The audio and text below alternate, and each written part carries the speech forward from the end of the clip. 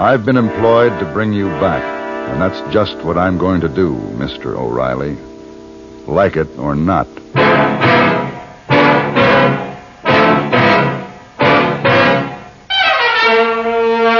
Have Gun, Will Travel. Starring Mr. John Dehner as Paladin.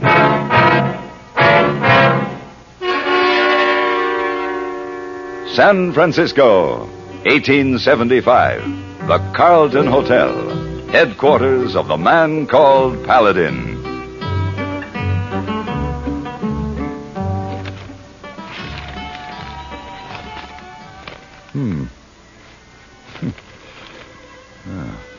Dancing girl missing. Soma Valley's Armenian colony today sadly canceled its annual wine festival because the principal dancer is reported to have eloped... Mr. Paladin. Quiet, head boy. Yes. To have eloped with a passing cowboy. The girl's father, Samuel Abajinian, has offered... Mr. Paladin, please... $1,000 for her return. Local authorities point out that she is of age and they have no jurisdiction in the matter. Fire! Fire? A joke. Ha. Yeah. Here, you cigars. I brought them. Oh. Wait a minute, hey, boy. I want you to send this wire for me. Oh, hey, you leave again already? Mm-hmm. There. I haven't had a good shish kebab for years. Rice pilaf, baklava. Baklava? Armenian cooking. Oh, yeah, baklava. Now, after you send that, get me 2 seats for the Ballet Russe 2 weeks from tonight. Oh, yes, sir, Mr. Paladin. You be back? Oh, I'll be back. Better get that wire off right away. Yes, sir, Mr. Paladin.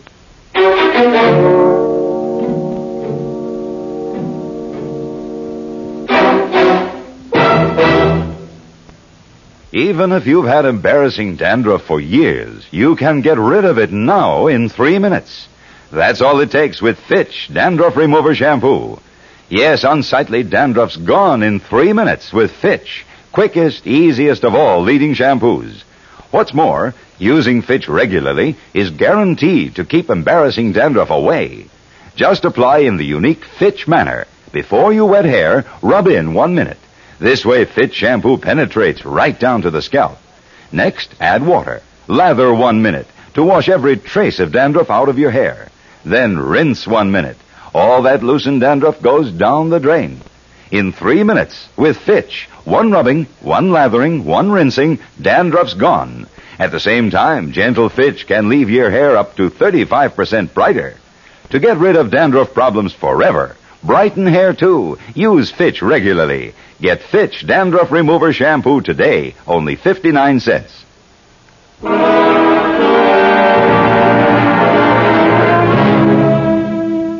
The sun was warm, the sky was clear, and the grapes were harvested.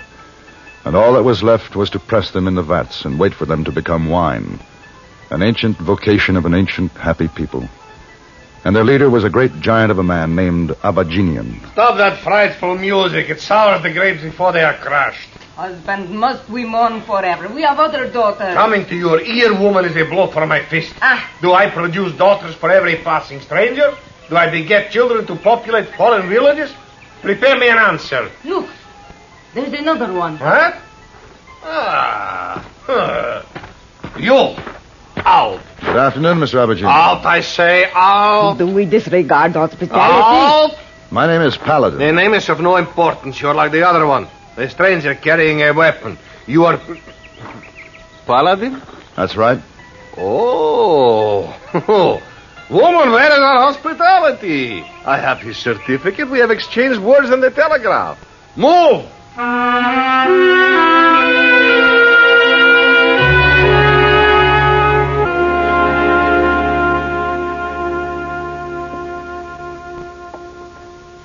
Now, what sort of man was this O'Reilly? Oh, a despoiler of women. An infidel with evil in his heart. Only a boy, scarcely in his 20s. You have no acquaintance with the world, woman.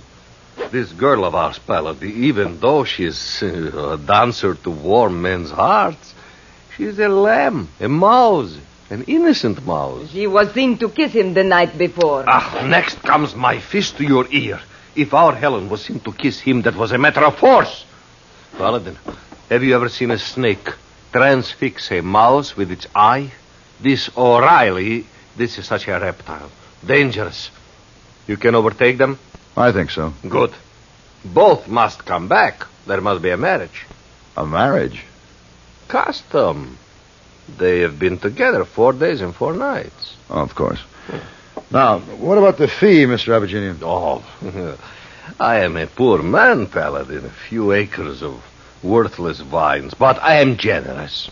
Although it ruins me for this simple task, I will pay you $200. The price we discussed was $1,000.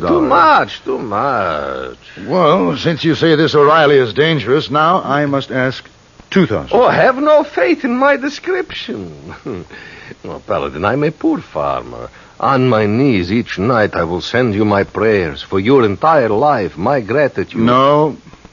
$500, my last offer. You have 1,000 acres, vines, sheep, goats, but for friendship, 1,500. Paladin, have no faith in these stories of wealth. I have been living above my station. My prayers, the prayers of the entire colony, the thanks of a ruined man, and 800. And I'll have to sell my home and live in a tent to raise it. What can I do? Such generosity. 1,200. 900. And a diet of grape leaves the rest of my life. 1,000. Done. Good. All right, seal the bargain. Watch ye, my friend. Drink of fire. Most men drink 1 swallow, perhaps 2, but Abajinian, watch. Now.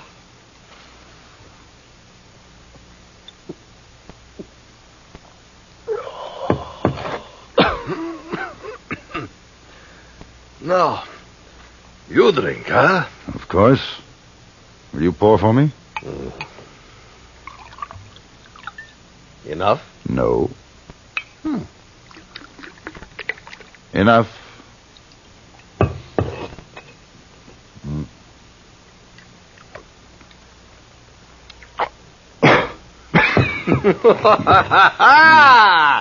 Here is a man. Go, friend, bring back my daughter. Yes, of course. I followed their trail out of the Soma Valley and into the high rangelands. Along the way, I talked to a miner, a cowpuncher, a deputy sheriff. All of them remembered Helen Abajinian quite well. Hardly anyone could tell me anything about her traveling companion, except that he wore chaps and boots and carried a gun. It was noon of the second day when I first caught sight of them. They were resting in the shade of a grove of cottonwood. I dismounted and walked toward them. They were so busy with their problems, they didn't notice. Ma'am, I ain't gonna ride my horse to death for you or no other woman. You don't love me. You're doggone right I don't. I told you that every foot of the last 100 miles. Now, ma'am, look. People just ain't gonna believe you followed me. But I cannot go home now. You have me compromised. Now that's a lie. I ain't laid a hand on you. At my father's house, you kissed me. Well, I was just funning. There is something wrong with me? Yeah, well... I kiss badly? Well, that's not I am ugly? No, I didn't say that. Now, you just ain't my type at all. That's what it is. I don't like to be chased. It makes a man nervous. I'm sorry. Yeah, well, here now. Let me get you up. Doggone it! You see, you kissed me again. No, you kissed me. Now, you ought to be ashamed. Ashamed? Is it so bad that I love you? Well... You let me dance for you and I'll change your mind. No, ma'am. Ma'am, if you so much as move an elbow, I'm going to... How do, mister? Miss Abajinian? Yes? My name is Paladin. Your father employed me to bring you back. Oh, man, am I glad to hear that. Both of you, Mr. O'Reilly. Well, what's your father want me for? For a wedding. To her? To her. Look, you don't want to take me back for that. Why, A man wants to feel comfortable with his woman. Now man, just watching her walk makes me feel all edgy. Who wants to spend his life feeling like that? How old are you? Mister, you can talk till you're blue in the face. Guns or no guns, I still ain't going back with you, and I'm not going to marry her. Well, maybe it's just as well. A really good girl wouldn't have ridden trail alone with you. You take that back. She's as good as they come. You seem pretty certain. I am certain. It sounds like you just might be in love with her. You take that back, Joe. Jimmy! Oh, Jimmy. Don't worry about him, miss. He's all right. Anyway, he's going back with us. Oh, Jimmy! Jimmy, open your eyes. Did you hear that, Jimmy? You're going back with us. Yeah, okay. Okay.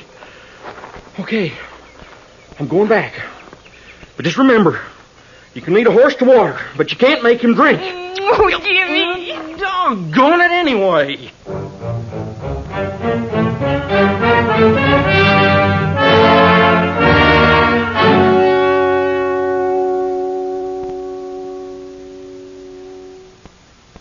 In the 1800s, the Monroe Doctrine dictated that Americans put a wall between themselves and the world. Today, however, times have changed. From city dweller to farmer, Americans know they are part of the world and close to it. And the more they can find out about it, the better. That's why the broadcasts of Edward R. Murrow and Lowell Thomas are so popular. Each of these internationally known newsmen has a wide background in the history, the politics, the economics on which current events are built. Whether you're interested in high-level affairs of state abroad, economic developments here at home, or the latest advances of science, you'll find them presented clearly and understandably by Murrow and Thomas, with the touch of wit or human interest that has won them listeners everywhere in the world. If you're not already addicted to the news, as CBS Radio presents it nightly, start this week to follow the broadcasts of Edward R. Murrow and Lowell Thomas. They're both heard Monday through Friday on most of these same CBS stations.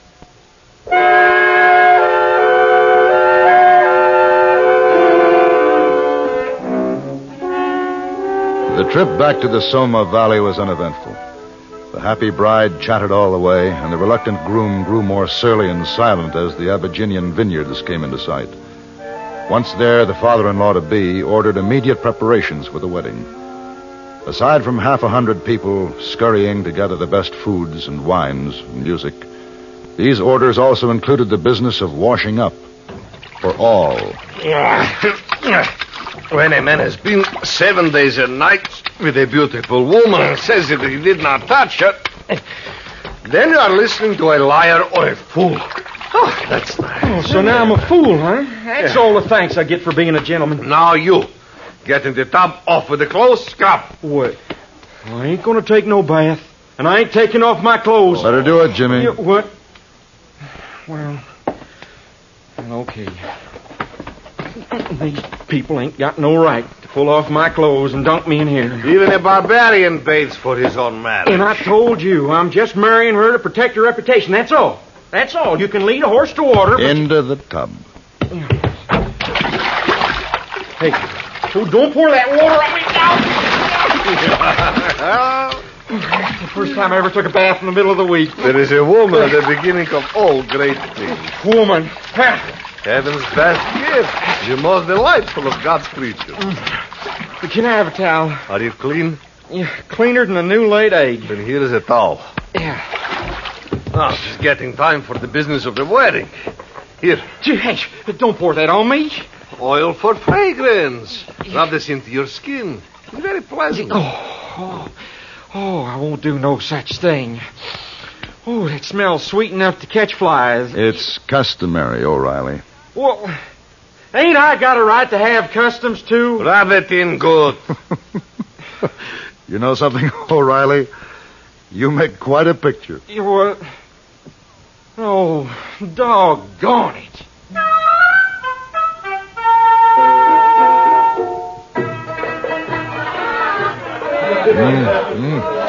Shish kebab.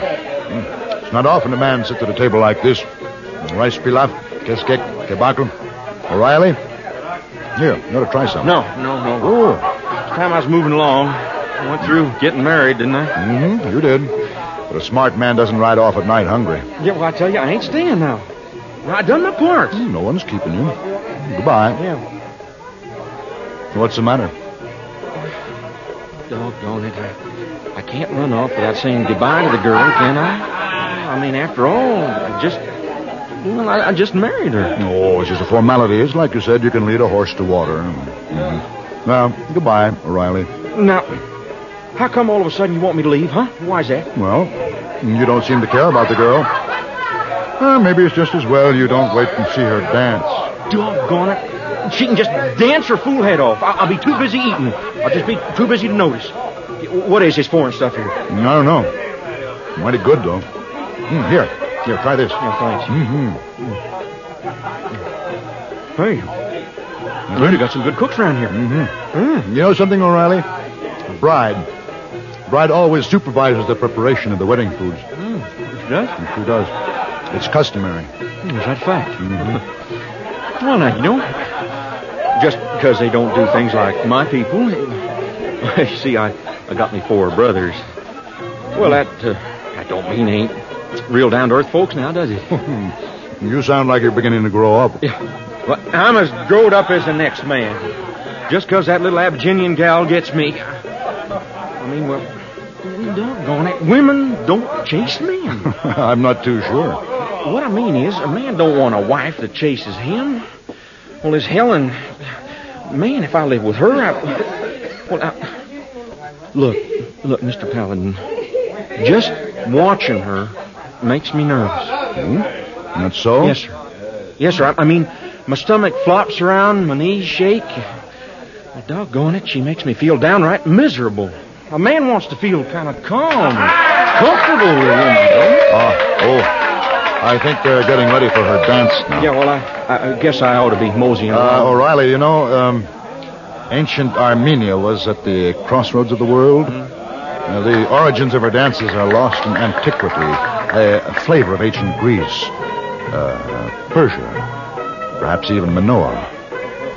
Such dances, O'Reilly, are a language, the most understandable, universal, compelling language of mankind. Yeah, well, maybe so, Paladin, but I'm just... And there's your bride.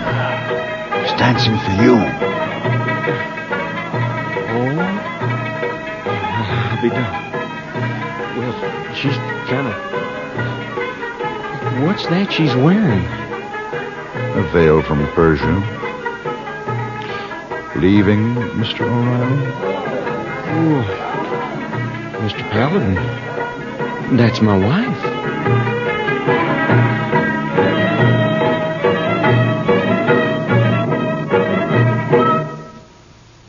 Do you see speed laws and other regulations as restrictive, or do you look upon them as protective? When a police officer writes a summons for traffic violations, do you see him as an enemy or a friend? Your life may depend on your attitudes. Statistics clearly indicate that where laws are obeyed, deaths go down. It's no secret that emotional immaturity is the major factor in our accident rate. How else but childish can you describe the notion that breaking a traffic regulation is a way of getting away with something? Unfortunately, too many drivers on the road subscribe to that kind of emotional outlook. The result is tragic. Almost 85% of all traffic accidents in America are caused by careless, childish driving. We hope you know our traffic laws and the people who enforce them are there to help save your life.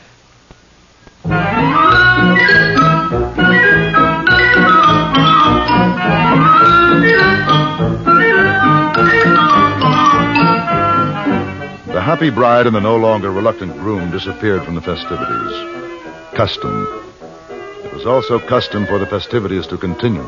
The singing, the dancing, the eating. I continued with them. But there came a time when it was time to settle the business at hand. You say what? Dowry. Dowry? All right? Listen to him. Listen to him, my people. Now, I am a liberal man if he wishes to live with my daughter. But you're mad if you think that Abajinian... No dowry, no son-in-law. Oh. Your own custom, Abajinian. I spit on custom. You think I would pay so much as a single goat to mix his blood with mine? You offer to let your daughter carry to marriage her bedding and clothing. Such generosity should be written on the side of Mount Ararat for all to see. All right, perhaps I could spare a goat for milk. A goat for milk. Oh, you can spare a goat for milk.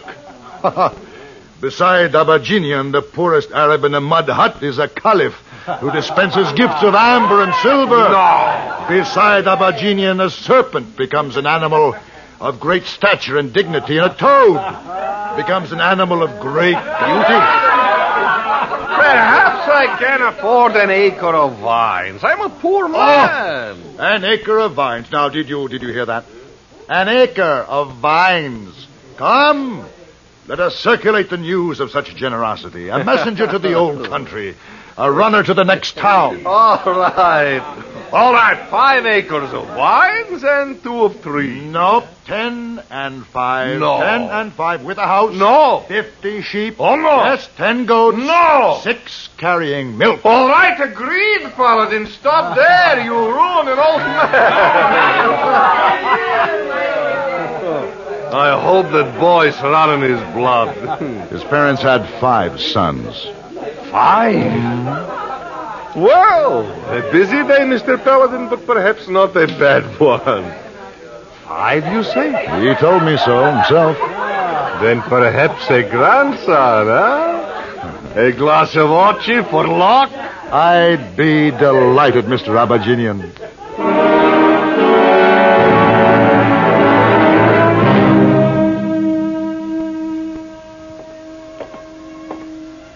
Hey, boy. Oh, Mr. Paladin, how happy to see you. Did you get me the tickets to the Ballet Russe? Hey, boy, did not forget.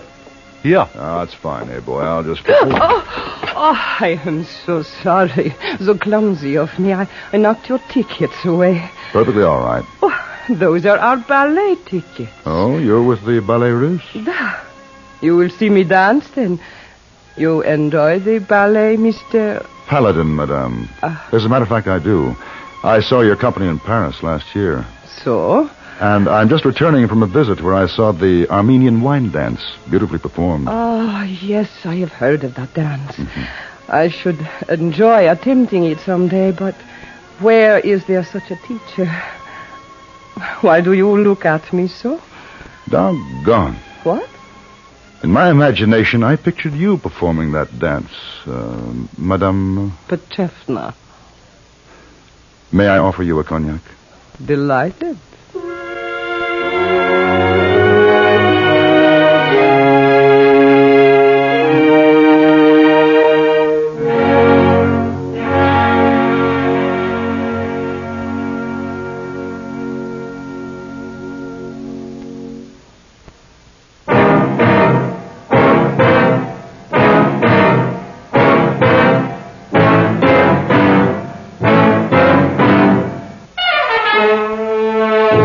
Have Gun, Will Travel. Created by Herb Meadow and Sam Rolfe, is produced and directed by Norman MacDonald, and stars John Dehner as Paladin, with Ben Wright as Hayboy. Tonight's story was written by Gene Roddenberry and adapted for radio by John Dawson. Featured in the cast were Lawrence Dobkin, Dick Crenna, Lillian Byeth, Virginia Christine, and Lynn Allen. Hugh Douglas speaking. Join us again next week for Have Gun, Will Travel.